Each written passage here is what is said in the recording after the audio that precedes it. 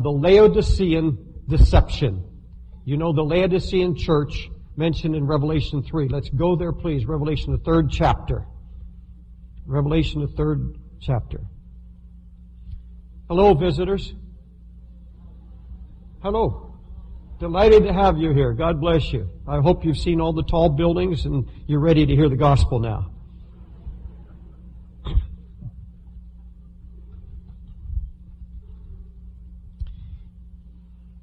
Let's begin 3rd chapter, verse 13, beginning to read, He that hath an ear, let him hear what the Spirit saith unto the churches. And unto the angel of the church of the Laodiceans write, These things saith the Amen, the faithful and true witness, the beginning of the creation of God. I know thy works, that thou art neither cold nor hot. I would thou wert cold or hot. So then, because thou art lukewarm, and neither cold nor hot, I will spew thee out of my mouth. Because thou sayest, I am rich and increase with goods, and have need of nothing, and knowest not that thou art wretched and miserable and poor and blind and naked. I counsel thee to buy of me gold tried in the fire, that thou mayest be rich, and white raiment, that thou mayest be clothed, that the shame of thy nakedness do not appear, and anoint thine eyes with eye salve, that thou mayest see. As many as I love, I rebuke and chasten. Be zealous, therefore, and repent. Amen. My message again, the Laodicean deception. One of the most difficult things for any of us is to see ourselves as we really are. Can I repeat that? One of the hardest things in the world is for us to see ourselves as we really are, and as others see us, and as God sees us. There's not a husband here in this whole auditorium that knows himself like his wife does. And there's not a husband here that doesn't know his wife better than she knows herself. Just ask them. We are so quick to judge others and slow to judge ourselves, to see what we have really become. We have no trouble seeing, the Bible says, a little speck in somebody's eye, and we miss the log that's in our own eyes. How blind people are to their real spiritual condition. I was walking down the street here on 50th Street, and some man came running up to me and he says, "Stop." And he was bitter and he was angry. And he told me, he said, "I'd like to punch you out." He has been evicted from the church here. He is full of bitterness and rebellion. He said, "Pastor, it's not fair." He said, "I know where you live. You live in a nice apartment. And you drive a nice car. I've seen your car." He said, "It's not fair. I live on the streets." He said, "It's not fair, and I'm angry at God, and I'm angry at you, and I feel like punching you out." I assured him I wasn't afraid of him or anybody else on the streets because I had a bigger angel behind me than he was. I'm not trying to be smart, but folks, I turned to him, I said, "I'm going to tell you something. I worked for everything I have, and I didn't waste it on booze. I didn't waste it on drugs like you." And I said, "By the way, don't you get a government check?" He said, "Yeah, I get $682 a month." I said, "You got it last week?" He said, "Yes." I said, "What'd you do with your check? You're standing here now saying you have nothing. What'd you do with your check?" He said, "Well, I went to Atlantic City and I gambled it." And then he teared up. He said, "But Jesus knows my heart." He says, "I was just trying to get even with you and God for the way you've been treating me." He said, "In actuality, your church owes me an apartment and set me up for a new lifestyle." And he meant it. He didn't know. He goes down and wastes his SSI check, gambles it away, and then comes back and wants us to take care of him. And he really believes that. He's absolutely blinded. He doesn't know. There's a lie in his hands. He doesn't know. He just thinks, well, God excuses that and God understands. I'm mad, so I'm going to gamble. He has no concept of his being right or wrong. Absolutely, totally blinded. I tried to love the man, And I said, if you're hungry, I'll get you something to eat today. But I don't want to hear any more of that. You're blind. You say, oh, but he's crazy. That sounds like somebody who doesn't have a right mind. But you know, we're just like that. The rest of us as well. We really do not know ourselves. And if God really shows it to us, I don't think we're ready to hear it. Often we are not ready to hear what God sees in us. Paul warned that in the last days Satan would come. He would be working signs and lying wonders with all deceitfulness. And those who do not accept the truth, those who will not let it transform their life, he said very clearly, because they will not receive the love of the truth, for this reason God shall send them strong delusion that they should believe a lie. Now folks, that has to do with their own, with seeing themselves as they really are, believing a lie. I'm okay. I'm all right. There are people sitting in this auditorium right now. You are not right with God. You really don't know Him. Jesus is just somebody who was hung on a cross, but you don't know Him intimately. You have not brought your sins to Him. You are sitting here this morning thinking everything's all right, going to be all right. Do you understand, sir and ma'am? Do you understand that one day you're going to stand before Him? The Bible said it's appointed one once to die, after that the judgment. You're going to stand before God and give an account, He said, for every word, every deed, everything done in your flesh. Have you been forgiven? Have you been pardoned? Have you been to the blood of Jesus Christ? There are people that are absolutely convinced. Amazing. These who are taking their life by this Dr. Death, Dr. Kevorkian. It's amazing when to hear the way they talk. Some of these have never known God, never known Jesus Christ, and they have heard as a child. They know that they're going to die. They know that death is not the end, that there's still another life. They're going to stand before the judgment seat of Christ, and they know that, and they just go out and say, I want to get out of my pain. There's no concept. They go out terribly blinded to their own condition. And many people say, well, I'll get right with God just before I die. If I get cancer just before I'm about to slip into eternity, I'll cry out to God and I'll get saved. I'll get right with God. No. Not at all. My sister died just recently. Never a day of illness, healthy and no sickness, and goes to the hospital one day. She can't breathe just a few weeks ago, and did an x-ray and found her full of cancer. And when my wife and I talked to her 3 days later, she was in the hospital and losing strength. Her whole body was full of cancer, had no warning whatsoever. And in 5 days, she was gone. In the last 2 days, she was unconscious. She couldn't talk. There was no way. And you see, you don't know when you're going to be called. I wonder if you're really thinking about that. Are you right with God? Are you blind to your spiritual condition? Are you blinded? Don't you understand that you're going to stand before Almighty God? But they will have a strong delusion that they should believe a lie. They'll be under delusion. I'm all right. I'll take my chances. I can't understand how anybody would try to take their chances with their eternal soul. Incredible. Now, the Laodiceans that I just read to you about here in Revelation, the 3rd chapter, were under a great deception. They were believing a great lie about themselves. To hear them testify, they were in a wonderful, blessed spiritual condition. They told the whole world, we are rich, increased with goods, and have need of nothing. They're not just talking about material riches. They're talking about the riches of the gospel. Our church is flourishing. We're increasing. It's all about increase.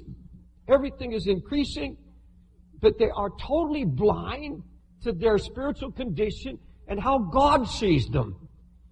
Now, we know that they sat under the preaching of one of the most anointed teachers on earth. That was Paul the Apostle. In fact, the letter to the Colossians, we know positively was read to these people in their church. Colossians 4:15 says, salute the brethren in Laodicea and cause this epistle to be read before the church there. And so Colossians, if you read Colossians, it's a call to examine yourself.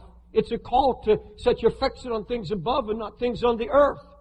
They had been preached to. They had been told to humble themselves. They've been told to examine themselves. They're told to let the gospel, listen to what it says. Paul said, let the word of Christ dwell in you richly in all wisdom, teaching, admonishing one another in psalms and hymns and spiritual songs. He's saying, let the word that you hear from my letters and from the preaching in your church, let it change you. Let it judge you. Let it convict you. So that you don't stand before God deluded one day. Paul warned them, examine yourselves whether you be in the faith, prove your own selves. And here they are boasting about being under the blessing and favor of God, increased on every side, lacking nothing. And they're saying, God must be with us. Look at all the needs that are being supplied.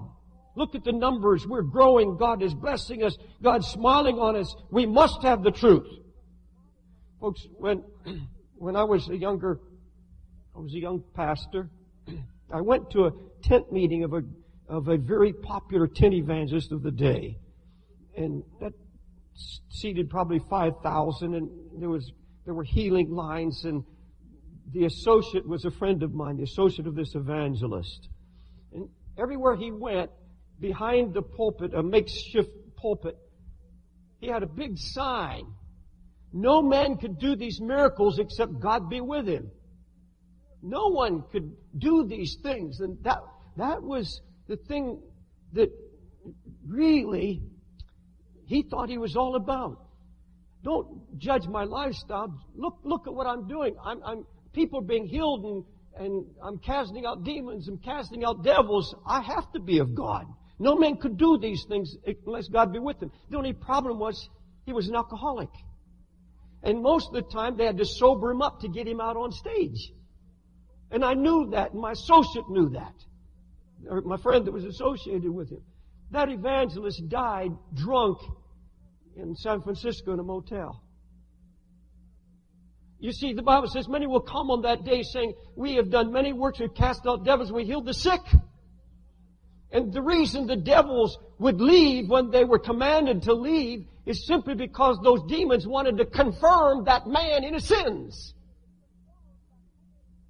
It's not because the devils went because of Jesus. Remember, the demons said, Jesus, I know, Paul, I know, but who are you? They're not going to obey a drunken man. They're going to obey him only to prove to him that he must be of God. Let him continue in his sins and try to bring a reproach on the body of Christ.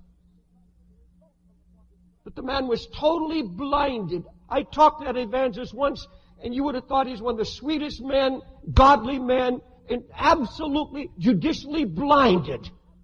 He went out into eternity in his drunken stupor. But the Lord says of these boastful believers in Laodicea, He said, you don't know it, but you are wretched, you are miserable, you're poor, and you're blind, and you're naked. What a shocking indictment from God Himself. You're blind to your spiritual condition. You're not what you claim to be. You're hiding your real feelings. You are not as righteous as you think you are. You're not seeing the truth about yourself. Now, is this possible for Christians to be a part of a Holy Ghost fellowship where there is preaching that is from the very throne of God, piercing, convicting, healing? Is it possible to be a part of a body like that and hear preaching that is anointed, that should be life-changing? Is it possible to sit in a church like that for week after week, month after month, even year after year, and not see yourself? That's exactly what's happened to the Laodicean people. And that's the Laodicean delusion. They could listen to this piercing gospel of Paul the Apostle. They could listen to Apollos, a great man of God, and gifted in the Word of God. And Timothy, they could listen to all of these great men of God, and they are unmoved. They are boasting about their spiritual condition, and they don't know that they're blind and they're miserable and they're naked. They've covered it all up. It's not changed them. They can say amen. Yes, folks, it's possible to attend a Times Square church or any church like this where the Word of God is preached with authority, where pastors weep as they deliver it, and they bring to you something from the very heart and throne of God, and pray and beseech the Holy Ghost to drive the Word deep into your heart and change you. Let me tell you right now, some of you have heard certain truths that were designed by the Holy Ghost to get down into the very root of your problem, to change you. And folks, if you don't allow that Holy Spirit to come and change you by the power of the Word, you get a hard heart. You get a hard heart. The Word of God is sharper than any two-edged sword that pierces, but it will not pierce a hard heart. It cannot. God will not thrust His sword into a hard heart. And you get hard by not applying the Word, not assimilating it into your life and saying, oh God, that's me. God, it's me. It's not somebody else. It's not somebody behind me, around me. It's not somebody I'm thinking about more. That's me.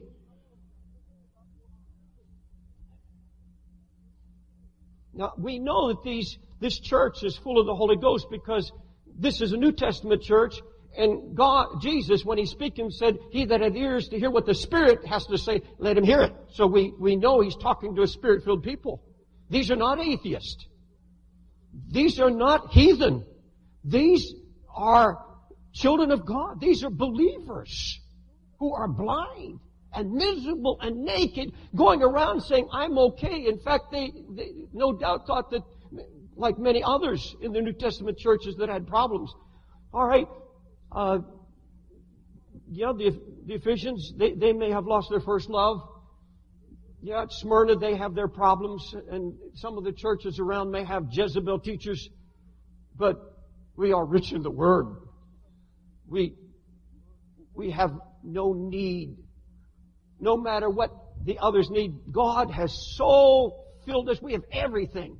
Folks, if you come to Times Square Church believing that here at Times Square Church we have the only gospel, we have everything, we don't need to be broken, we don't need anyone else telling us what to do, that's wrong. That's terribly wrong. I want to hear God's Spirit. We don't have it all. I said we don't have it all. I want you to go to Romans 2.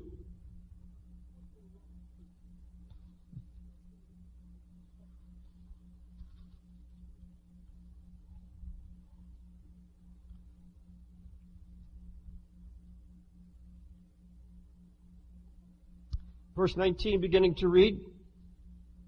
And you are confident that thou thyself art a guide of the blind, a light of them which are in darkness. You're an instructor of the foolish, a teacher of babes, which hast the form of knowledge and the truth in the law. Thou therefore which teachest another, teachest thou not thyself? Thou that preachest a man should not steal, dost thou steal? Thou that sayest a man should not commit adultery, dost thou commit adultery? Thou that abhorrest idols, dost thou commit sacrilege? Thou that makest thy boast of the law, through breaking the law dishonorest thou God? For the name of God is blasphemed among the Gentiles through you, as it is written. Now folks, that's a terrible indictment.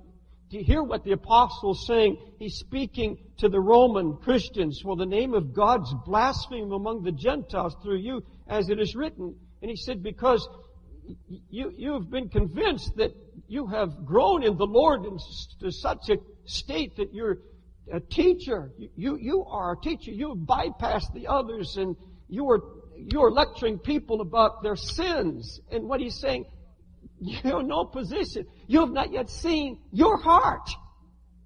You've not yet seen it. You know, I've known of people who've been guilty of gross slander and gossip, and they've said in my presence and start talking. I've had to stop them. They start slandering and gossiping others.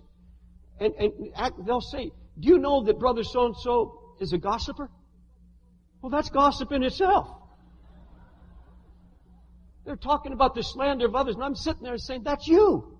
That's you.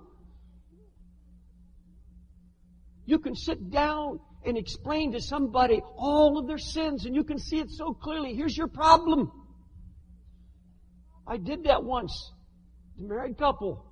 And I'm telling him all these things, and my wife's looking at me.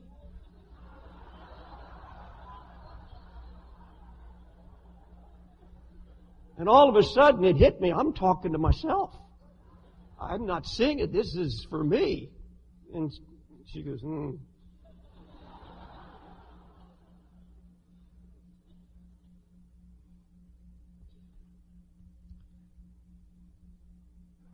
There's a young man who literally tried to destroy my ministry with lies and slander, and so much so that even his friends warned him that God would judge him if he kept going on. But he went on teaching. The teacher kept on teaching, never stopped. In fact, he taught against the very things he was guilty of against me.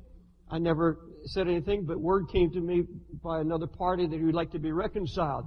But you know how he started it? He says, I'll forgive him. I turned to him and I said, for what? I said, I didn't do anything. But he's ready to forgive me. And see, that's what happens. You can become so blind that you put on somebody else your own sins. What you really are, you project it onto somebody else. Now, this is not the kind of preaching going to make you shout. But it can change your life if you receive it from the Holy Spirit. Hallelujah. There was a young evangelist, an acquaintance of mine. He was preaching a powerful message against sin. He was preaching holiness. He was thundering how men ought to treat their wives with kindness and be faithful and true and everything else. And after the service, a lady went up to his wife. His young wife was sitting in the audience, and this lady went up to the wife and said, it must be something wonderful to be married to such a godly, powerful, holy man. And the young lady turned, and I know this to be true. She turned and said, I wouldn't know what that's all about. I don't know that man that's preaching there. That's not the one that goes home with me.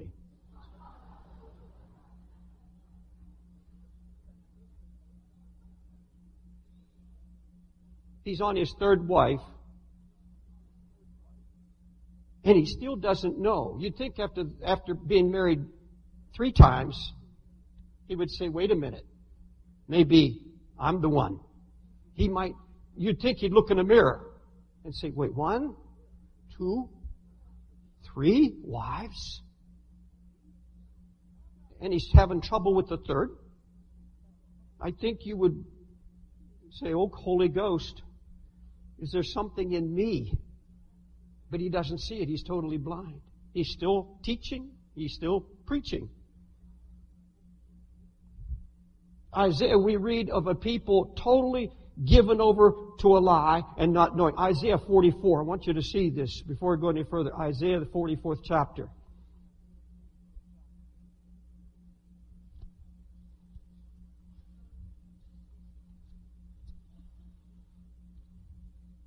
This afternoon, I'm going to be an evangelist. This morning, I'm a teacher. Isaiah 44.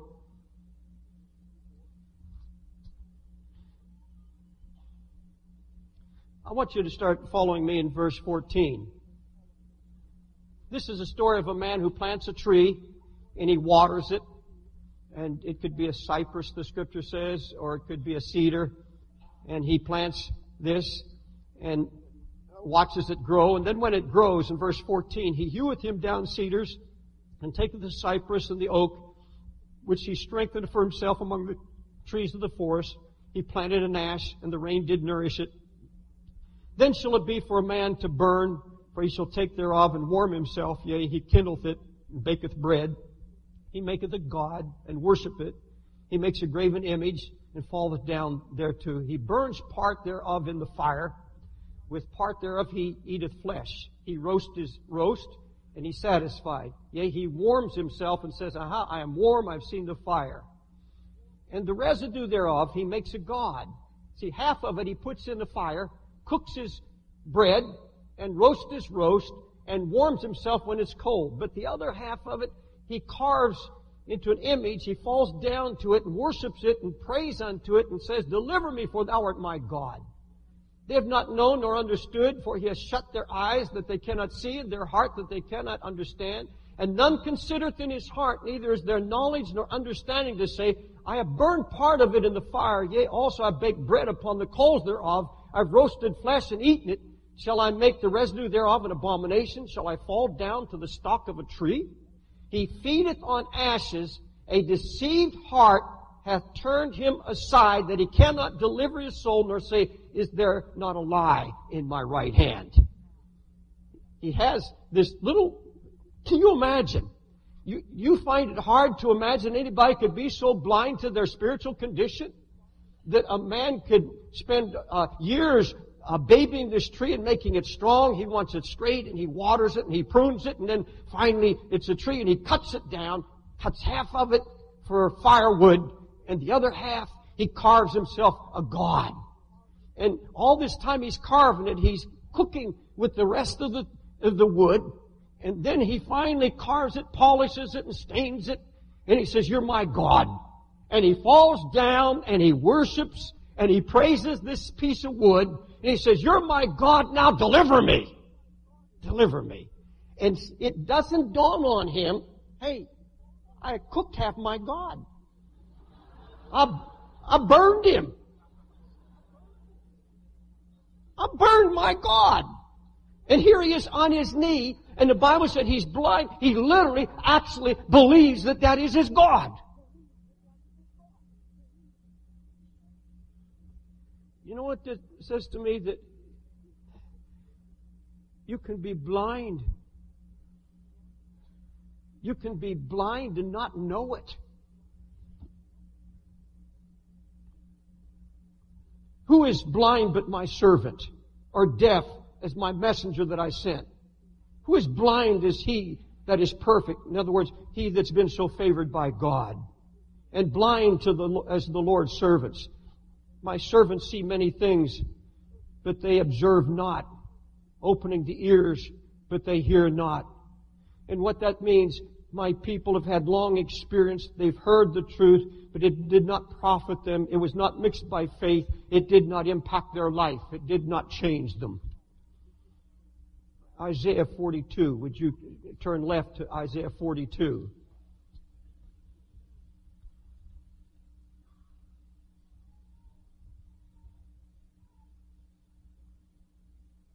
Verse 23, beginning to read, who among you will give ear to this? Who will hearken and hear for the time to come?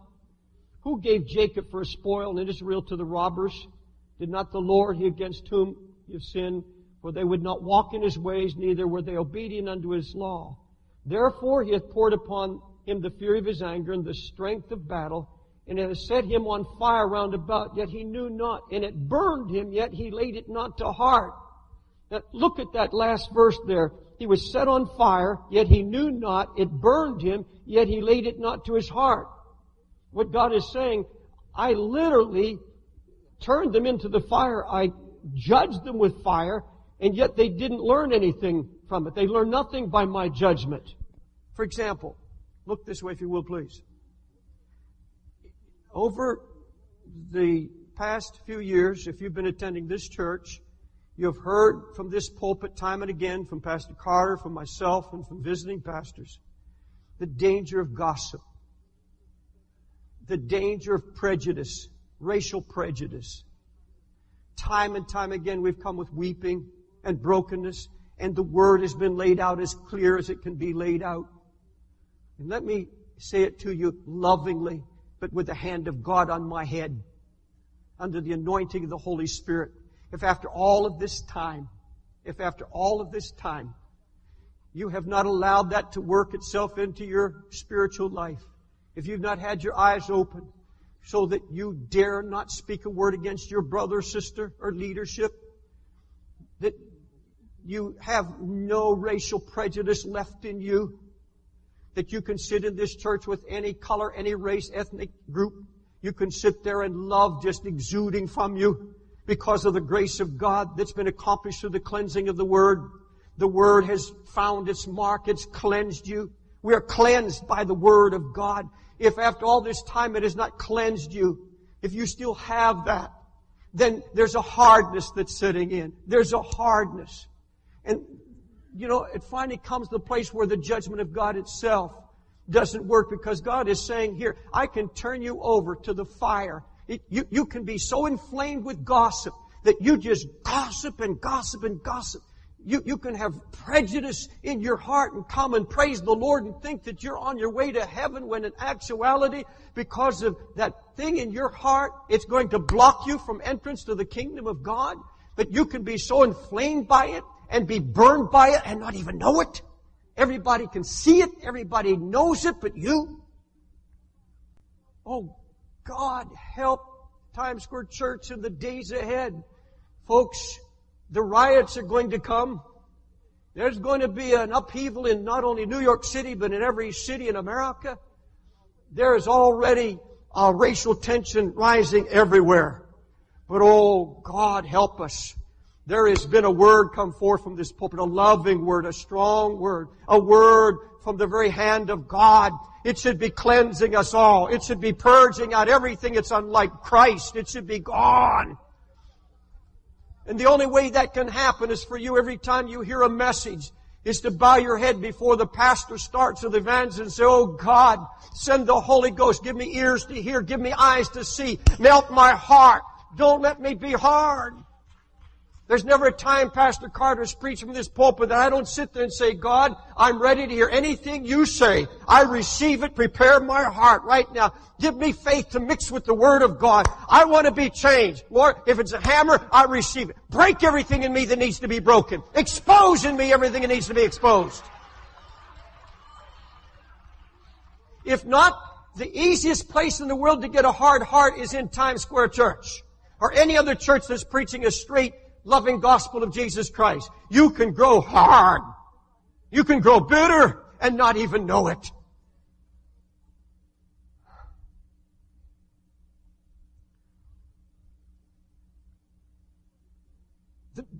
Go to James, first chapter.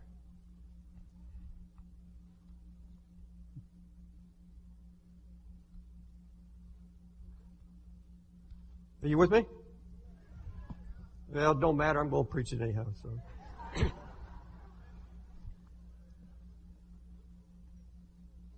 James 1.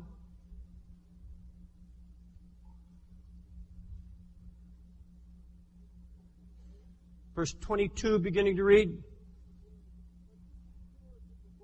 But be ye doers of the word, and not hearers only, deceiving your own selves. That's the Laodicean deception.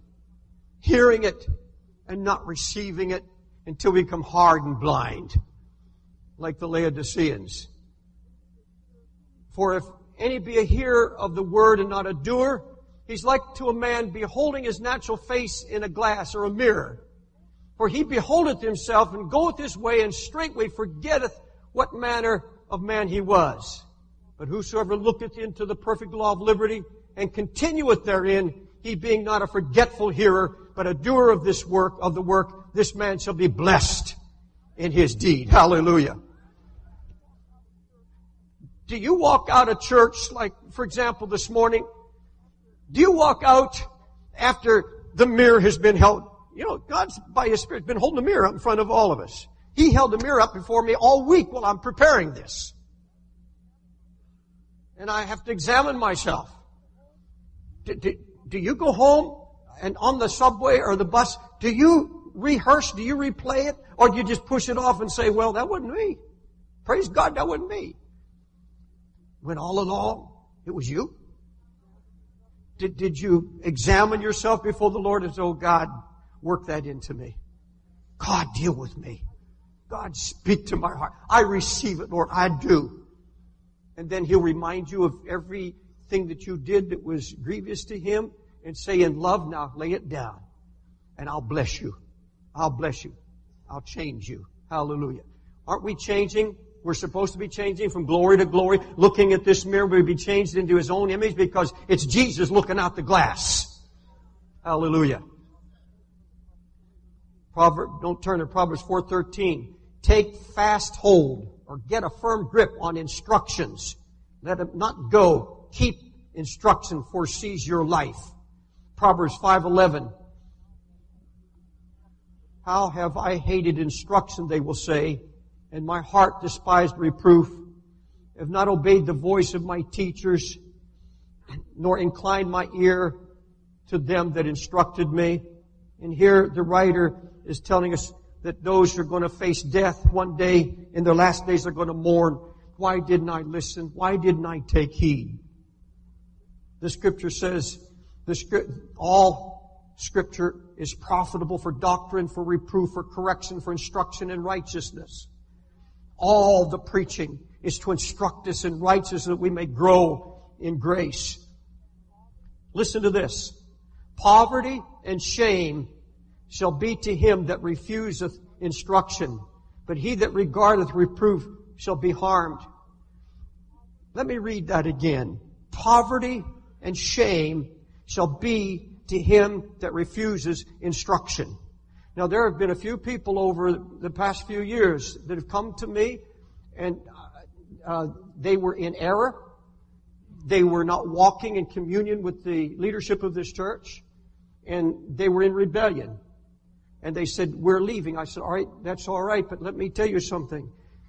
Because we sit down, try to instruct in the grace of God. And I've said to, all right, when you go, you can expect poverty and shame. You can expect to be turned over to poverty. And word would come back to me and said, Brother Davis cursed me saying that I'm going to have poverty the rest of my life. All I was doing was quoting this Scripture. That's all I was doing.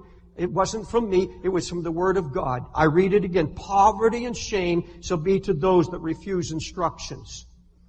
And folks, the Word of God that comes forth is for instruction in righteousness, instruction in growth. And if it's not received, when it's given in love, remember what I said. It brings hardness of heart. Now, I want you to go to one last Scripture, Matthew 7. 7th chapter of Matthew.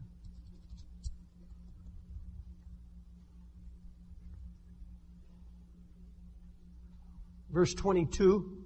This is one I've already quoted it, but I want you to see it before I close. Verse 22. Many will say to me in that day, Lord, Lord, have we not prophesied in Thy name? And in Thy name have cast out devils, and in Thy name done many wonderful works. Then will I profess unto them, I never knew you. Depart from me, ye that work iniquity. Now look at me, folks. I've been thinking about that. I'm going to close soon. But I've been thinking hard about that. How is it that there are going to be so many, said many, these are Christians, doing mighty works. It's in the name of Jesus, in the name of Jesus, in the name of Jesus. It's in the name of Jesus. These people believe that they're Christians and they're going to be saved, and they're doing mighty works. They're casting out devils and all these things. They're healing the sick. And they're going to stand before God, and He said, I don't even know you. How could it be that people can go like this, and this causes me to tremble and say, oh God, search my heart. Let your word cause me to tremble. We're to tremble at this word. God means what He says. Now, He's merciful, He's kind, He's loving, He's tender. But He said, when I speak to you, hear it. Do it. Obey it. And if you'll set your heart to obey it, I'll give you the power to do it. I'll empower you to do it. I'm going to close with this confession time. This message is so important to me that the only way I know how to illustrate it is how God dealt with me. God gave me a vision a number of years ago. I wrote a book on it called The Vision, about things that are coming. And it was pretty scary. In fact, I couldn't have handled it unless God had given me that one phrase at the end of the vision. God said, when you preach this, make sure you tell the people this: God has everything under control. And that finally, I preached for an hour on the vision, and everybody it was so heavy. And then I said, folks, I got a word from the Lord for you. God has everything under control, and the whole place would come alive because there was some hope. But I got to seeing all these things that are coming, and that's all I talked about. I talked about the depression that was coming. I talked about, everything about terrible things that were coming. Now, I'm not a prophet. I'm a watchman. One of his many. He has millions of watchmen. And I got consumed with it. I didn't know it was affecting my family. And it was changing me. Because at this time, I wasn't seeing the cross as clear as I should. I wasn't seeing the hope. It was bringing despair. And I would go into meetings, and I don't know how it happened. I'd sit there. There'd be, these were all large conventions and meetings. I'd sit there. And I wasn't aware until later. I was sitting there with a little bit of pride. You know, God told me something nobody else knows. You know, I got the word. And if I didn't like the meeting and there was some silliness, and I'd say, this is a stupidity. This is awful. This is not of God. And I was so critical. Everywhere I turned, it was a spirit of criticism broke into my heart. And a dear friend of mine, went out to eat. And his wife said, Brother Dave, what's going to happen to the economy? And that's all it took. 6 months we'll be in depression. And I went on and on and on, and my friend got up, said, David, that's enough. He said, I can't stand being around you anymore. He said, you've taken all my faith, all my hope. I'm a businessman, and I'm having a hard time just keeping things together. And when I'm with you, I get so down. You just discourage me. You have no hope. Bless God. Who does he think he is? I'm warning him. His business might fail, and he'll be glad I warned him. And I'm sitting there stewing. And I went home, and I said, honey, did you hear what he said? He said, I heard. And he's right.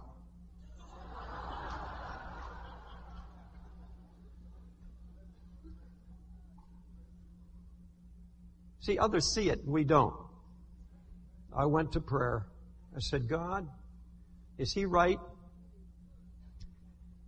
Not only did God show me he was right, God said, that's just the outer peel of the onion. I'm going to peel you. And you know when you peel an onion, you cry? I'll tell you, by the time he'd done peeling me, it took him a month or there. So I began to see things. God said, you become arrogant in the pulpit. You're arrogant in my name. Yes, I've shown you these things, but not to bring despair. You're to preach that, to warn, and then bring in the hope. Otherwise, people are just going to be despair and want to give up. And I began to see that there's a pride in that. He began to just peel and peel and peel. I have to tell you today, he's still peeling. But I was open to it. I said, God, I want to hear it from you now. And I'll tell you, if you want to hear and know your own spiritual condition, you just go to the Lord, because the Holy Ghost is honest. He's ready to tell you. If you go with an honest heart, He'll speak to you. You'll be surprised what's going to come out. You're going to be shocked what God tells you. But if you do it, boy, you'll come out of that. Folks, I have not arrived. I still slip back into some of these ways once in a while, but God's been faithful, because I go home after I preach and say, God, speak to me. Let me take what I preach now and apply it to my own heart. I've got to take some of this morning and apply it to my own heart. Search my own heart, lest I stand before God and have to answer for preaching to others and not applying it to myself. Will you stand?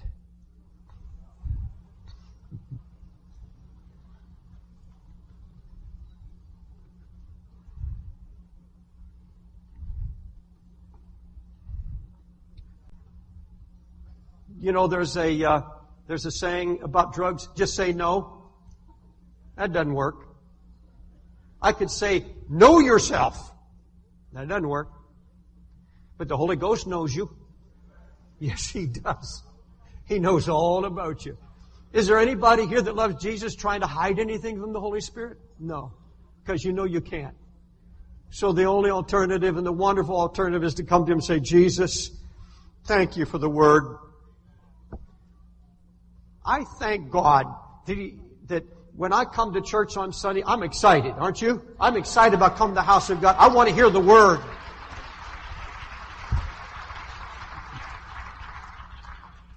Hallelujah. Sister Conlon preached a message here Friday, and I've heard all about it. People got convicted, so I'm anxious to get my hands on it and get convicted too. You should want to be convicted. I want to be convicted. I want to change. I don't want to be next year what I am now. I don't want to be as stubborn as I am now. I don't want to temper like enough confessions. That's enough.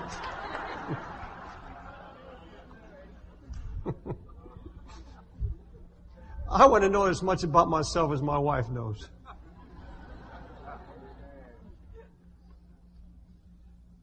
Are you open to that, folks? Hallelujah. Bow your head, let's pray. Lord, You're a loving Savior. You want us to become like You. You want us to be humbled and broken. You want us to be aware of the things that need to be fixed because You're the fixer. You're ready to fix anything that's wrong. I love You for that, Jesus, because You're not here to pound me into the dirt. You're not going to turn us over to the paw of the devil or the teeth of Satan or the lion. You're here, O Lord, to change us by Your holy word, to cleanse us by the word. Lord, give us a receiving heart. Give us open hearts. Open our eyes. Give us open ears. And let us come to You saying, Lord, deal with me. Deal with me in love. Lord, there are people here this morning that need to come back to Your love. They've drifted away from Your love. And they're standing here hurting and broken. Folks, I'm going to stop for just a moment. Look this way, if you will, please. That's the invitation I feel led by the Holy Spirit to give this morning. If you're here this morning and you're going through a very, very difficult time and you're hurting here. You're grieved and you're hurt and you're burdened. I want you to bring that hurt to Him. And if the Holy Ghost has dealt with you in any way, anything He's pointed out to you this morning, unlike Him, I want you to come and bring it now and leave it here with Jesus Christ. If you're not right with God, are you ready, by the way? Are you ready should Jesus call for you? If the angel comes to get you? Honestly, are you ready? This is not to scare you, but I'm asking you all, are you ready to meet Jesus? Are you ready to stand before Him? If not, come and let Jesus come into your heart and change you. If you're backslidden, if you're not right with Jesus, if you don't know Him as your Lord and Savior, come up in the balcony. Just go to the stairs on either side and just come on down any aisle here. Wherever you're at, all through this building. Lord doesn't want you to leave. Jesus doesn't want you to leave this place until you get things right. He wants to make it right. He's here to bless you. You may be visiting here, and God sent you here to turn you around, to bring you back. Don't run. Don't run. Probably never be a better time than this morning to get things made right. Hallelujah. Lord, draw and woo and tug at hearts this morning, right now, so that everyone will feel Your drawing, loving power. Hallelujah. What a wonderful Savior. Move in close, if you will, please. Make room for those that are coming. Move in a little closer. Amen. God bless you. This is your day. Please. There has to be a work of the Holy Spirit in you before anything can be accomplished. Man can't do it. The words of man can't do it. Preaching in itself can't do it. There has to be a work of the Holy Spirit that takes that word, makes it real to your heart, and you should be praying silently right now in your heart, Holy Spirit, open my heart to receive. Open my heart to understand. Take away the blindness from my eyes. Some of you have been blinded because you've been able to indulge in your sin and do things unlike Jesus and not be convicted of it. You just kind of made peace with it and you live with it. God wants to give you a hatred for sin. That's where it begins, to hate your sin. Say, Lord, I'm not going to make peace with my sin. I'm not going to live with it. Lord, I'm going to believe you to deliver me. Deliver me from everything that is unlike you. He's called a deliverer. Hallelujah. And once you open your heart, He comes along and He says, I'll be your keeper. I'll establish you. I will keep you. That's the work of the Holy Spirit, to keep you. Now, I hope you came because you were drawn, not because I asked you, but because the Holy Ghost draws you. The Holy Spirit is the one who has to do it all. The Holy Spirit, and He's here. He's faithful. He's dealing with you right now. Will you settle some things? I don't have to name what it is. The Holy Ghost is naming it to you, isn't He? Isn't He speaking to your heart? He knows, and you know. Let's pray together, and I can give you words, but it has to come from your heart. And after you finish with the words that I suggest to you, I want you to speak then in your own heart and your own words to the Lord. And let's believe God together. For out of the abundance of the heart, the mouth speaks. If it's in your heart, let it come forth, and trust the Lord Jesus to hear. He said His ears open to our prayer, to the cry of His people. Pray this with me. Lord Jesus, I humble myself before you, and I come to you to be cleansed and healed of all my wounds, my sins. Break me, Jesus, of all pride and self-ambition. Cause me to hate my sin, but to love my Savior. I confess I need you. I confess that I failed you, and I've sinned against God. Forgive me, Lord Jesus. I open my heart to you now. I tell you, Jesus, I must have the Holy Ghost. I need His power. I need His strength to break the power of the devil and the power of sin in my life. I can't do it myself. I've tried and failed. Now you come, Holy Spirit. You take charge. Lift up your hands right now and say, Holy Ghost, come and take charge right now. Call on His name. Talk to Him right now.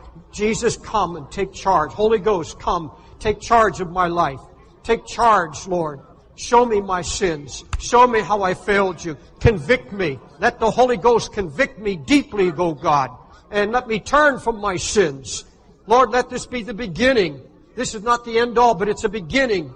And that which you have started, you will finish by the power of the Holy Spirit. God, speak to these who are here. Just tell Him now you love Him. Just worship Him. Lord, I love you, and I praise you, and I thank you for touching my life today. Lord, I need you. Tell Him you need Him. If you've strayed away from Him, say, Lord, I'm coming back to my first love. Holy Ghost, bring back that first love right now. We smite that unbelief in Jesus' name. Take my unbelief, God. Take it away. Smite it. Thank you, Jesus. Thank you, Jesus. Now, in your own words, just give Him a true thank you from your heart, Lord, and say, God, increase my faith. Increase my faith. This is the conclusion of the message.